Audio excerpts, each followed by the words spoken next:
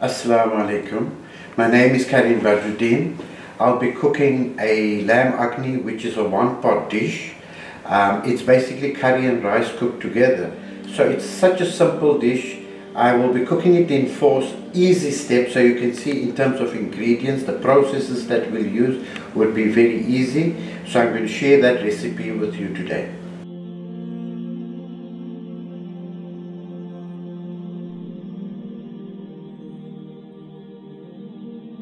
I'm now ready to cook, so let's just go through the ingredients. What do I need in order to cook this lamb akhni?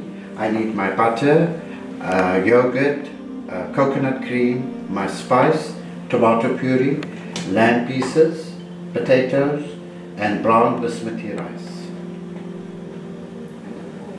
So I'm going to switch on my induction cooker and I'm going to put it on simmer just to warm my pot. Then I've got 50 ml of butter, which I'm going to melt down. Now you can use oil, you can use margarine, you can use many things, but I prefer butter. The reason for butter is it's healthy. Number 2 is, in terms of your finished product, it will give you a very good taste and a color to your rice, because remember, we're cooking the rice and the curry in one pot. So butter is always the first choice. People say it's expensive, but when you look at the cost of the end result, then you will know that it's worthwhile using the butter. As you can see, my pot is beginning to sizzle. I'm now ready to start the process. You don't want to burn butter, otherwise you're going to get a bitter taste. So what I'll be doing now is putting my meat slowly into the pot. Now the other thing with meat is that, you know, sometimes we end up washing the meat, drenching it in water. When we put it in the pot, it is waterlogged. Now as you can see, my meat is pretty dry, and the reason for that is that when I wash the meat, I rinse out all the excess water, because when there's additional water, you're just wasting time in trying to cook that water away. Whereas if the water if there's no water, you can start cooking immediately. Another very important tip in the kitchen that I believe in is that you've got to braise your meat, and you need to seal that meat so that each one looks as brown as this. So you're browning the meat now. So the next thing I'm going to do is I'm going to add 70 grams of the spices. Now as I mentioned earlier, it's got everything in there.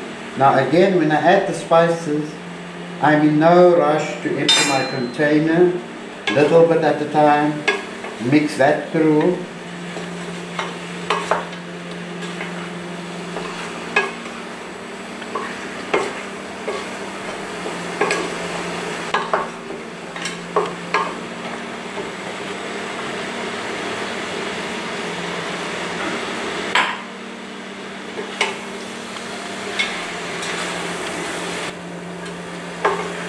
My pot is sizzling, as you can see.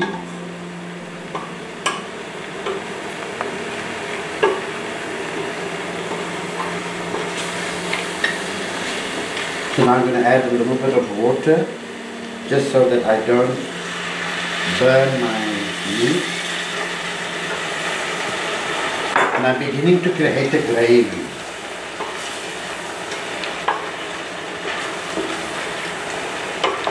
So it's sizzling away, and I'm ready on my way to cooking this pot of akhni.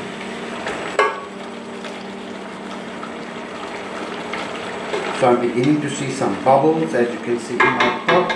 So now I'm going to start adding my yogurt, cook that through. Then the next thing that I'm going to do is add. Now yogurt, the reason we use yogurt is because yogurt is also a tenderizer. So now in the cooking process, it will also facilitate the tenderness of the meat so that it becomes soft very quickly without burning it, and you can see I'm still on low heat. I haven't raised the temperature on my stove, so I'm still cooking until I've got everything in. So now I'm going to cook at a higher temperature, and that is now just so that I can get the meat ready. So the only other thing that I need to add in is, I'm done with that, I'm going to add my tomato paste. You can use tomato paste, puree, and doesn't matter. And then I'm going to add my potatoes.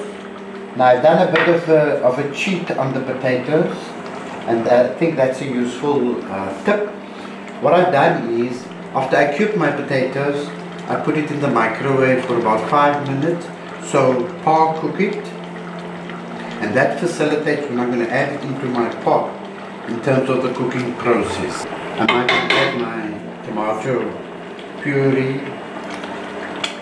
You can substitute it with tomato paste, whatever your wish is, fresh tomatoes that you can liquidize and also use.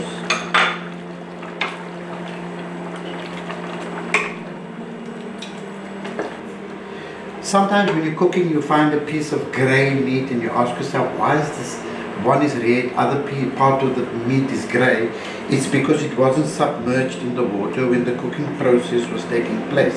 So you can see what I'm doing here is I'm making sure that my water is covering my meat, so that every piece of meat is cooking through with the spice.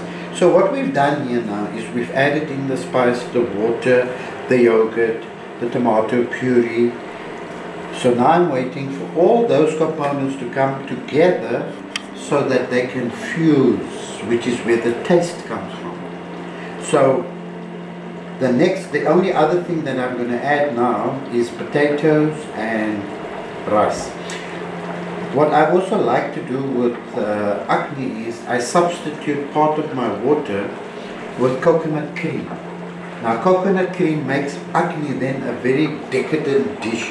So akhni, the coconut cream will give it obviously a nice flavor, makes it more exotic. So it turns a simple dish into an exotic dish.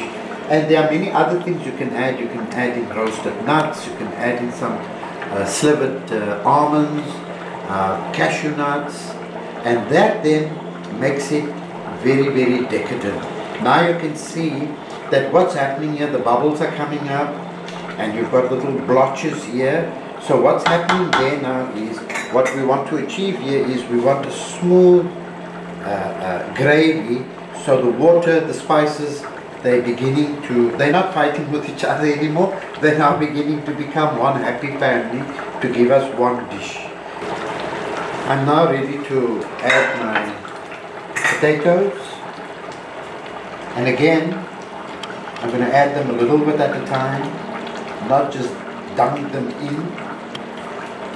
Put them in, stir them in. Those are the important processes that you need in order to get a perfect dish.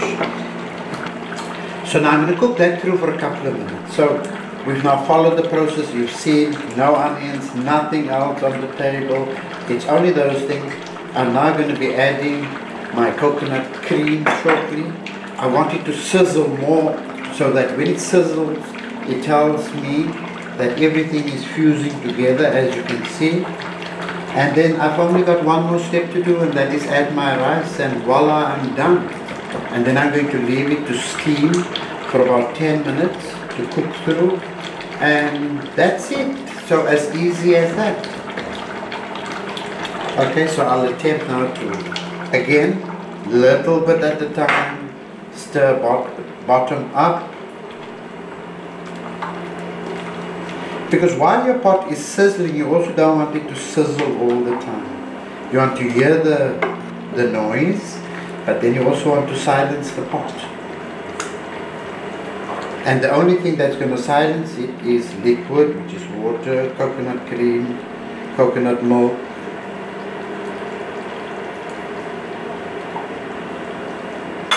And off you go and you start the cooking process.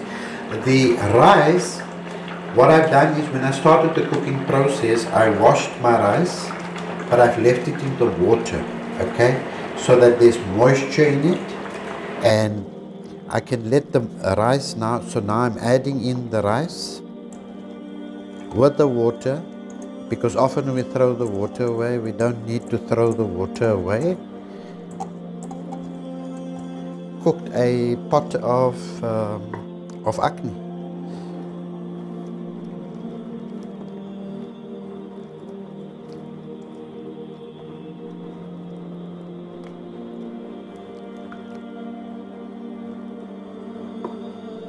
Again, my meat, my rice, everything is covered in there. So I'll just let that cook for a few minutes, and then I'll give it another stir just to make sure that it doesn't burn at the bottom, and voila, then I'm done. Okay, here we are ready to serve my akhni. As you can see, the aroma is amazing. Easy. You can see the rice is not mushy, it is not sticking to each other, perfect. And I'm now ready to dish into my bowl so that we can start eating. And as you can see that the processes have been simple. I didn't use onions, no cheats, everything was done in front of you. You can see my pot, everything is there, it's ready to be eaten. The color, the texture, those are the important things that one looks for when you're cooking. All I'm going to do is add some dhania, coriander. Often I find that people overdo it with dhania. You know, dhania needs to be simple. It's just adding that herby aroma in there. And then your dishes, my dish is ready to be served. So voila, enjoy. And I hope you can make it. You can go on to the Cook Halal website and find the recipe there. It's easy, not complicated, and if I can do it, anybody can do it.